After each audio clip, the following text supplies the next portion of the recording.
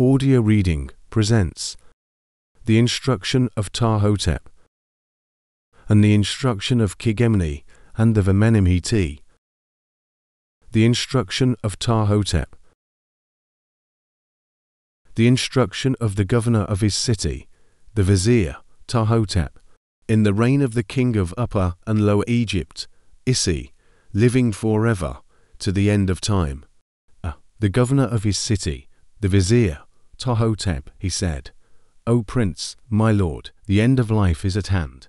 Old age descendeth upon me. Feebleness cometh, and childishness is renewed. He that is old lieth down in misery every day. The eyes are small, the ears are deaf, energy is diminished, the heart hath no rest. The mouth is silent, and he speaketh no word. The heart stoppeth, and he remembereth not yesterday.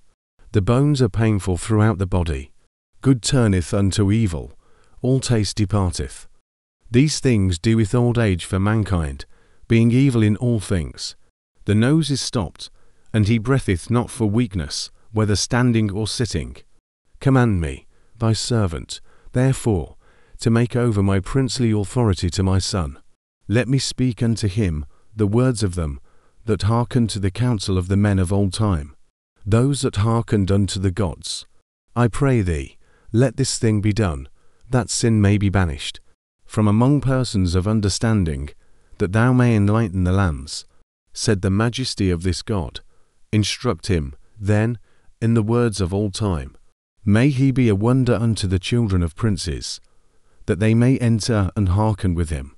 Make straight all their hearts, and discourse with him, without causing weariness. B. Here begin the proverbs of fair speech, spoken by the hereditary chief, the Holy Father, beloved of the God, the eldest son of the king, of his body, the governor of his city, the vizier, Ptah-Hotep, when instructing the ignorant in the knowledge of exactness in fair speaking, the glory of him that obeyeth, the shame of him that transgresseth them. He said unto his son, 1. Be not proud, because thou art learned, but discourse with the ignorant man as with the sage, for no limit can be set to skill. Neither is there any craftsman that possesseth full advantages.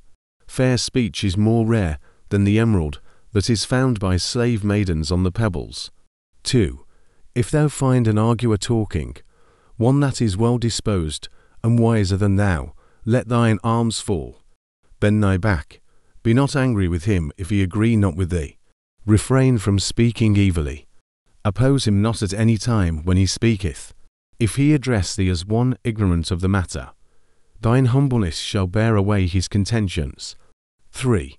If thou find an arguer talking, thy fellow, one that is within thy reach, keep not silence when he saith aught that is evil.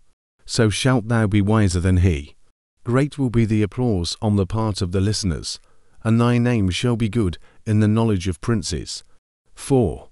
If thou find an arguer talking, a poor man, that is to say not thine equal, be not scornful toward him, because he is lowly.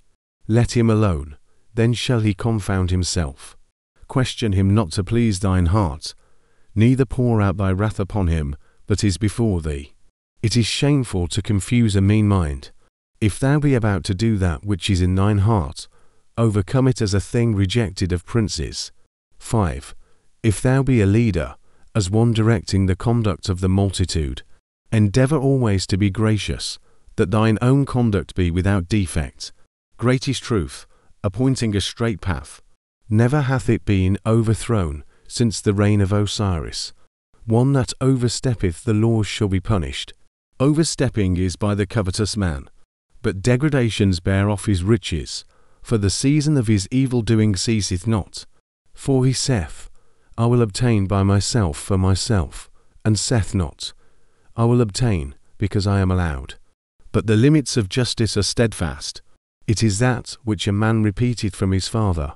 6. Cause not fear among men. For this the God punisheth likewise. For there is a man that saith, therein is life, and he is bereft of the bread of his mouth. There is a man that saith, power is therein, and he saith, I seize for myself that which I perceive. Thus a man speaketh, and he is smitten down. It is another that attaineth by giving unto him that hath not, not he that causeth men dread. For it happeneth that what the God hath commanded, even that thing cometh to pass. Live, therefore, in the house of kindliness, and men shall come and give gifts of themselves. 7. If thou be among the guests of a man that is greater than thou, accept that which he giveth thee, putting it to thy lips. If thou look at him that is before thee, pierce him not with many glances. It is abhorred of the soul to stare at him. Speak not till he address thee. One knoweth not what may be evil in his opinion. Speak when he questioneth thee. So shall thy speech be good in his opinion. The noble who sitteth before food divideth it, as his soul moved him. He giveth unto him that he would favour. It is the custom of the evening meal. It is his soul that guideth his hand. It is the noble that bestoweth, not the underling that attaineth. Thus the eating of bread is under the providence of the God. He is an ignorant man that disputeth it. 8. If thou be an emissary sent from one noble to another, be exact. After the manner of him that sent thee, give his message even as he hath said it. Beware of making enmity by thy words, setting one noble against the other by perverting truth. Overstep it not, neither repeat that which any man, be he prince or peasant, saith in opening the heart. It is abhorrent to the soul. 9. If thou have ploughed, gather thine harvest in the field, and the God shall make it great under thine hand. Fill not thy mouth at thy neighbour's table. If a crafty man be the possessor of wealth, he stealeth like a crocodile from the priests. Let not a man be envious that hath no children. Let him be neither downcast nor quarrelsome on account of it. For a father, though great, may be grieved. As to the mother of children, she hath less peace than another. Verily, each man is created to his destiny by the God, who is the chief of a tribe, trustful in following him. 10. If thou be lowly, serve a wise man, that all thine actions may be good before the God. If thou have known a man of none account that hath been advanced in rank, be not haughty toward him on account of that which thou knowest concerning him, but honour him that hath been advanced, according to that which he hath become. Behold, riches come not of themselves. It is their rule for him that desireth them. If he bestir him and collect them himself, the God shall make him prosperous. But he shall punish him, if he be slothful. 11. Follow thine heart during thy lifetime. Do not more than is commanded thee. Diminish not the time of following the heart. It is abhorred of the soul, that its time of ease be taken away. Shorten not the daytime more than is needful to maintain thine house. When riches are gained, follow the heart. For riches are of no avail if one be weary. 12. If thou wouldest be a wise man, beget a son for the pleasing of the God. If he make straight his course after thine example, if he arrange thine affairs in due order, do unto him all that is good, for thy son is he, begotten of thine own soul. Sunder not thine heart from him, or thine own begotten shall curse thee. If he be heedless and trespass thy rules of conduct, and is violent, if every speech that cometh from his mouth be a vile word, then beat thou him, that his talk may be fitting. Keep him from those that make light of that which is commanded, for it is they that make him rebellious. And they that are guided go not astray, but they that lose their bearings cannot find a straight course. 13. If thou be in the chamber of council, act always according to the steps enjoined on thee at the beginning of the day. Be not absent, or thou shalt be expelled, but be ready in entering and making report. Wide is the seat of one that hath made address. The council chamber acteth by strict rule, and all its plans are in accordance with method. It is the God that advanceth one to a seat therein. The like is not done for elbowers. 14. If thou be among people, make for thyself love, the beginning and end of the heart. One that knoweth not his course shall say in himself, He that ordereth himself duly becometh the owner of wealth. I shall copy his conduct. Thy name shall be good, though thou speak not. Thy body shall be fed, thy face shall be seen among thy neighbours. Thou shalt be provided with what thou lackest. As to the man whose heart obeyeth his belly, he causeth disgust in place of love. His heart is wretched, his body is gross, he is insolent toward those endowed of the God. He that obeyeth his belly hath an enemy. 15. Report thine actions without concealment. Discover thy conduct when in council with thine overlord. It is not evil for the envoy that his report be not answered. Yea, I know it, by the prince. For that which he knoweth includeth not this. If he think that he will oppose him on account of it, he thinketh he will be silent, because I have spoken. 16. If thou be a leader, cause that the rules that thou hast enjoined be carried out, and do all things as one that remembereth the days coming after, when speech availeth not. Be not lavish of favours. It leadeth to civility, producing slackness. 17. If thou be a leader, be gracious when thou hearkenest unto the speech of a suppliant. Let him not hesitate to deliver himself of that which he hath thought to tell thee, but be desirous of removing his injury. Let him speak freely, that the thing for which he hath come to thee may be done. If he hesitate to open his heart, it is said, is it because he doeth the wrong, that no entreaties are made to him concerning it by those to whom it happeneth? But a well-taught heart hearkeneth readily. 18. If thou desire to continue friendship in any abode wherein thou enterest, be it as master, as brother, or as friend, wheresoever thou goest, beware of consorting with women. No place prospereth wherein that is done, nor is it prudent to take part in it. 1,000 men have been ruined for the pleasure of a little time short as a dream. Even death is reached thereby. It is a wretched thing. As for the evil liver, one loveth him for what he doeth. He is avoided. If his desires be not gratified, he regardeth no laws. 19.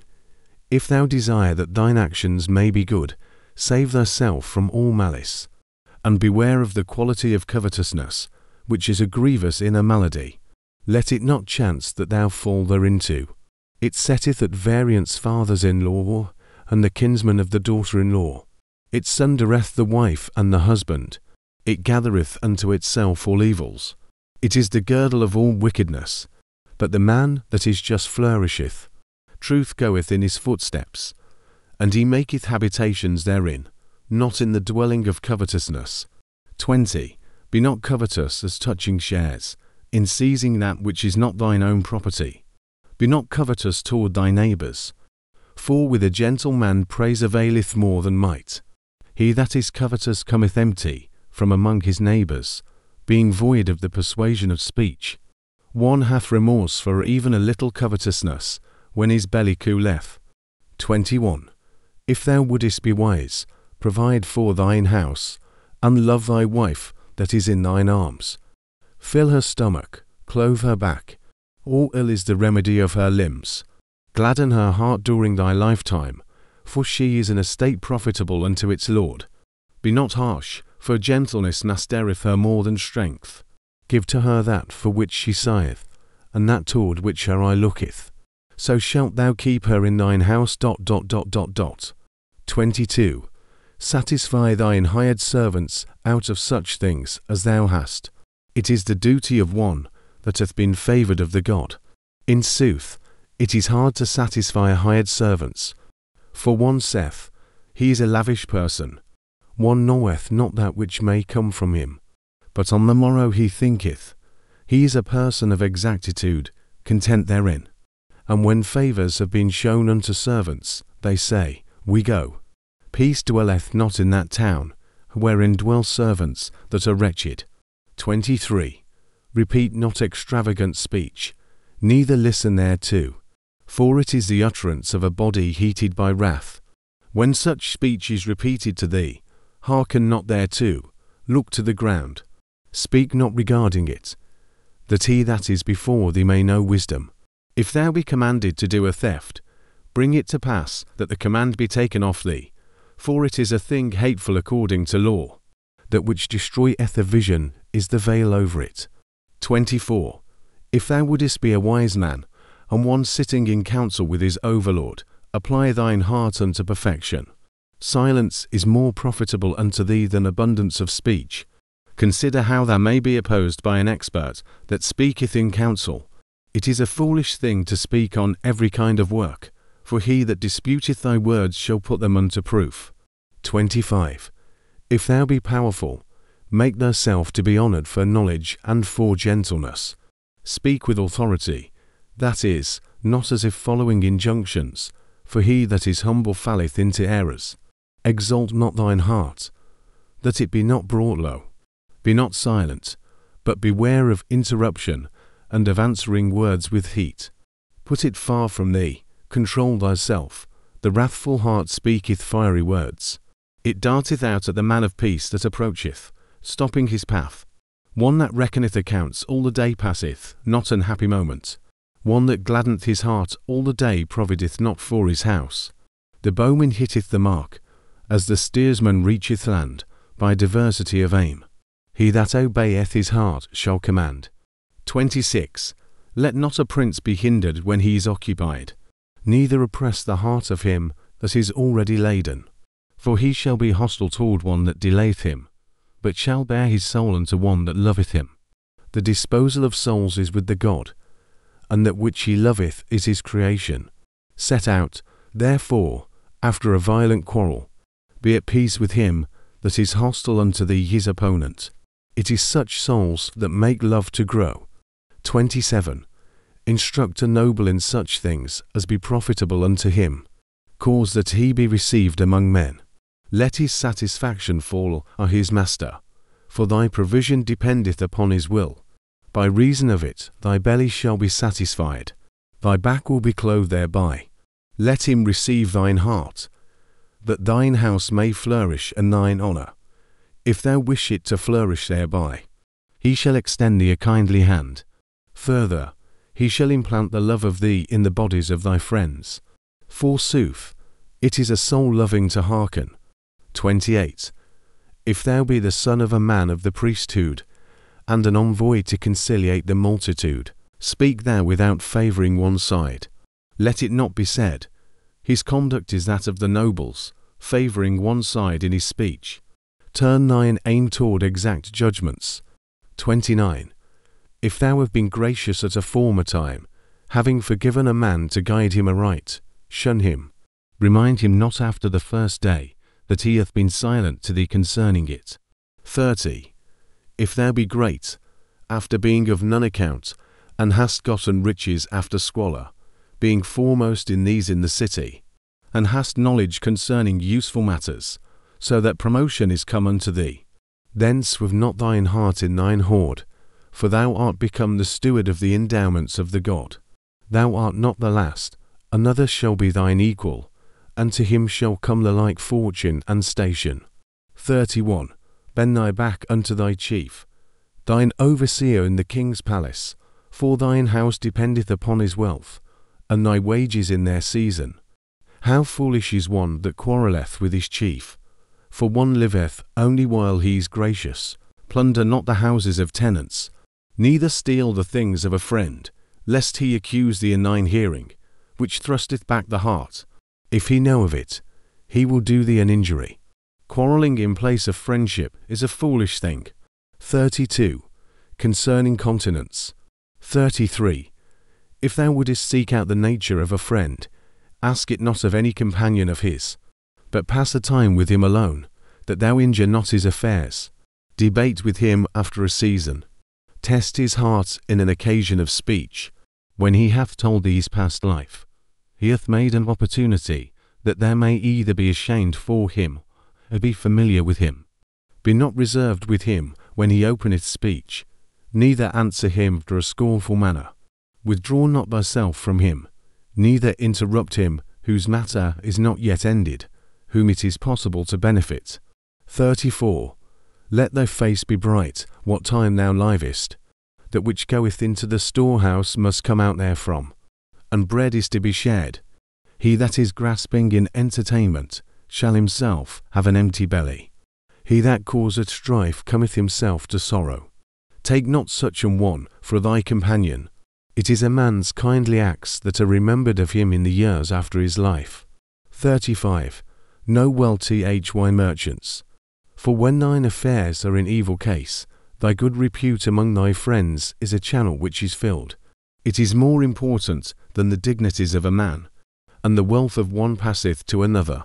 The good repute of a man's son is a glory unto him, and a good character is for remembrance. 36. Correct chiefly, instruct conformably therewith. Vice must be drawn out, that virtue may remain. Nor is this a matter of misfortune, for one that is a gainsayer becometh a strife-maker. 37. If thou make a woman to be ashamed, wanton of heart, one known by her townsfolk to be falsely placed, be kind unto her for a space, send her not away, give her to eat. The wantonness of her heart shall esteem thy guidance. See, if thou obey these things that I have said unto thee, all thy demeanour shall be of the best. For, verily, the quality of truth is among their excellencies. Set the memory of them in the mouths of the people. For their proverbs are good, nor shall any word that hath here been set down cease out of this land for ever, but shall be made a pattern, whereby princes shall speak well. They shall instruct a man, how he shall speak, after he hath heard them. Yea, he shall become as one skilful in obeying, excellent in speaking, after he hath heard them. Good fortune shall befall him, for he shall be of the highest rank. He shall be gracious to the end of his life. He shall be contented always. His knowledge shall be his guide into a place of security, wherein he shall prosper while on earth. The scholar shall be content in his knowledge. As to the prince, in his turn, forsooth, his heart shall be happy, his tongue made straight.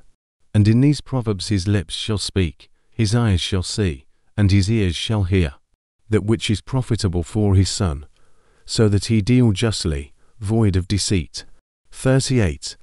A splendid thing is the obedience of an obedient son. He cometh in and listeneth obediently. Excellent in hearing, excellent in speaking, is every man that obeyeth what is noble. And the obedience of an obeyer is a noble thing. Obedience is better than all things that are. It maketh good will. How good it is that a son should take that from his father, by which he hath reached old age. That which is desired by the God is obedience. Disobedience is abhorred of the God. Verily, it is the heart that maketh its master to obey or to disobey. For the safe and sound life of a man are his heart. It is the obedient man that obeyeth what is said. He that loveth to obey, the same shall carry out commands. He that obeyeth becometh one obeyed. It is good indeed when a son obeyeth his father, and he that hath spoken hath great joy of it. Such a son shall be mild as a master, and he that heareth him shall obey him that hath spoken. He shall be comely in body, and honoured by his father. His memory shall be in the mouths of the living, those upon earth, as long as they exist. 39. Let a son receive the word of his father, not being heedless of any rule of his. Instruct thy son thus, for the obedient man is one that is perfect in the opinion of princes. If he direct his mouth by what hath been enjoined him, watchful and obedient, thy son shall be wise, and his going seemly. Heedlessness leadeth unto disobedience on the morrow, but understanding shall stablish him. As for the fool, he shall be crushed. 40. As for the fool, devoid of obedience, he doeth nothing. Knowledge he regardeth as ignorance, profitable things as hurtful things. He doeth all kind of errors, so that he is rebuked therefore every day. He liveth in death therewith. It is his food. At chattering speech he marvelleth, as at the wisdom of princes, living in death every day. He is shunned because of his misfortunes, by reason of the multitude of afflictions that cometh upon him every day. 41. A son that hearkeneth is as a follower of Horus. He is good after he hearkeneth. He groweth old, he reacheth honour and reverence. He repeateth in like manner to his sons and daughters, so reruing the instruction of his father. Each man instructeth as did his begetter, repeating it unto his children, let them in turn speak with their sons and daughters, that they may be famous in their deeds. Let that which thou speakest implant true things and just in the life of thy children. Then the highest authority shall arrive, and sins depart from them. And such men as see these things shall say, Surely that man hath spoken to good purpose, and they shall do likewise. Or, But surely that man was experienced. And all people shall declare, It is they that shall direct the multitude. Dignities are not complete without them. Take not any word away, neither add one. Set not one in the place of another.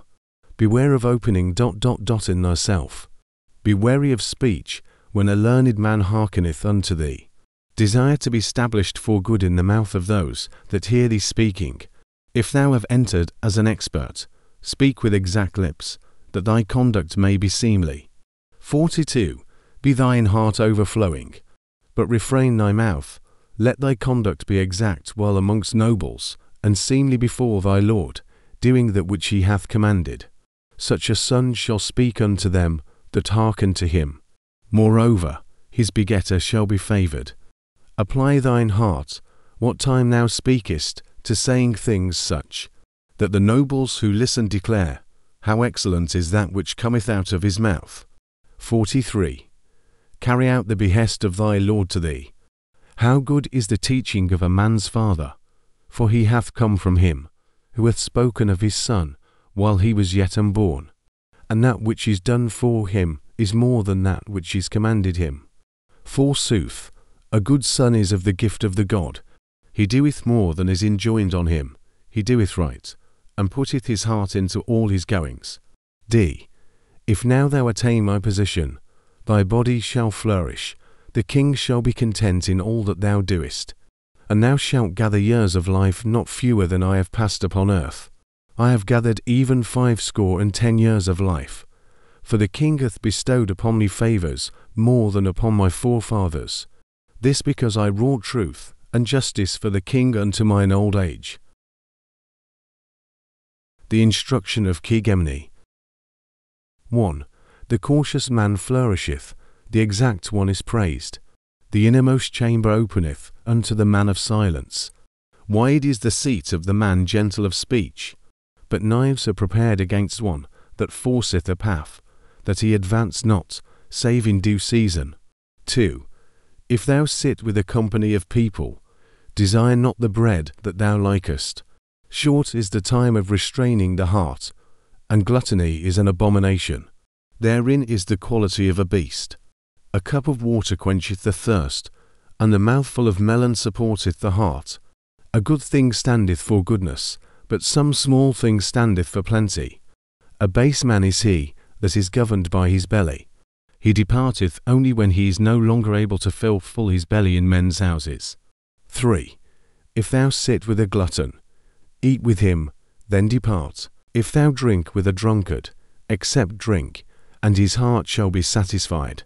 Refuse not meat when with a greedy man. Take that which he giveth thee. Set it not on one side, thinking that it will be a courteous thing. 4. If a man be lacking in good fellowship, no speech hath any influence over him. He is sour of face toward the glad-hearted that are kindly to him. He is a grief unto his mother and his friends. And all men cry, Let thy name be known. Thou art silent in thy mouth when thou art addressed. 5. Be not haughty, because of thy might in the midst of thy young soldiers. Beware of making strife, for one knoweth not the things that the God will do when he punisheth. The vizier caused his sons and daughters to be summoned, when he had finished the rules of the conduct of men. And they marvelled when they came to him. Then he said unto them, Hearken unto everything that is in writing in this book, even as I have said it in adding unto profitable sayings. And they cast themselves on their bellies, and they read it, even as it was in writing. And it was better in their opinion than anything in this land unto its limits. Now they were living when His Majesty, the King of Upper and Lower Egypt, Heuni, departed. And His Majesty, the King of Upper and Lower Egypt, Senfru, was enthroned as a gracious king over the whole of this land. Then was Kegemni made governor of his city and vizier. The Instruction of Amenemhe'et. Beginneth here the instruction made by the majesty of the king of Upper and Lower Egypt Ptah-Hotep, Embark, son of the son Amenemheet, the justified. He speaketh thus in discovering words of truth unto his son, the Lord of the world. 1. Shine forth, he saith, even as the God. Hearken to that which I say unto thee, that thou may reign over the land, that thou may govern the world, that thou may excel in goodness. 2. Let one withdraw himself from his subordinates entirely. It befalleth that mankind give their hearts unto one that causeth them fear. Mix not among them alone. Fill not thine heart with a brother, no, not a trusted friend. Make for thyself no familiar dependence. In these things is no satisfaction. 3. When thou liest down, have care for thy very life, since friends exist not for a man in the day of misfortunes. I gave to the beggar, and caused the orphan to live. I made him that had not to attain, even as he that had. 4. But it was the eater of my food that made insurrection against me. To whom I gave mine hands, he created disturbance thereby. They that arrayed them in my fine linen regarded me as shadow, and it was they that anointed themselves with my spices that entered my harem. 5. My images are among the living, and my achievements are among men. But I have made an heroic story that hath not been heard, a great feat of arms that hath not been seen. Surely one fighteth for a lassoed ox that forgetteth yesterday, and good fortune is of no avail unto one that cannot perceive it. 6. It was after the evening meal, and night was come. I took for myself an hour of ease. I lay down upon my bed, for I was weary. My heart began to wander. I slept, and lo, weapons were brandished, and there was conference concerning me. I acted as the serpent of the desert. 7. I awoke to fight. I was alone. I found one struck down. It was the captain of the guard. Had I received quickly the arms from his hand, I had driven back the dastards by smiting around. But he was not a brave man on that night, nor could I fight alone. An occasion of prowess cometh not to one surprised. Thus was I. 8. Behold, then, vile things came to pass, for I was without thee. The courtiers knew not that I had passed on to thee my power. I sat not with thee on the throne. Let me, then, make thy plans. Because I awed them not, I was not unmindful of them. But mine heart bringeth not but to remembrance the slackness of servants. 9. Is it the custom of women to gather together assailants? Are assassins reared within my palace? Was the opening done by cutting through the ground? The underlings were deceived as to what they did. But misfortunes have not come in my train since my birth, nor hath there existed the equal of me as a doer of valiance. 10. I forced my way up to Elephantine. I went down unto the coast lakes. I have stood upon the boundaries of the land, and I have seen its centre. I have set the limits of might by my might in my deeds. 11. I raised corn. I loved NPI. The Nile begged of me every valley. In my reign none hungered. None thirsted therein. They were contented in that which I did, saying concerning me, every commandment is meet. 12. I overcame lions. I carried off crocodiles. I cast the Nubians under my feet. I carried off the southern Nubians. I caused the Asiatics to flee, even as hounds. 13. I have made me an house, adorned with gold, its ceiling with lapis lazuli, its walls having deep foundations. Its doors are of copper, their bolts are of bronze. It is made for everlasting. Eternity is in awe of it. I know every dimension thereof, O Lord of the world. 14. There are divers devices in buildings. I know the pronouncements of men when inquiring into its beauties, but they know not that it was without thee, O my son, Senwezet. Life, safe and sound, be to thee. By thy feet do I walk. Thou art after mine own heart. By thine eyes do I see, born in an hour of delight, with spirits that rendered thee praise. 15. Behold, that which I have done at the beginning, let me set it in order for thee at the end. Let me be the landing place of that which is in thine heart.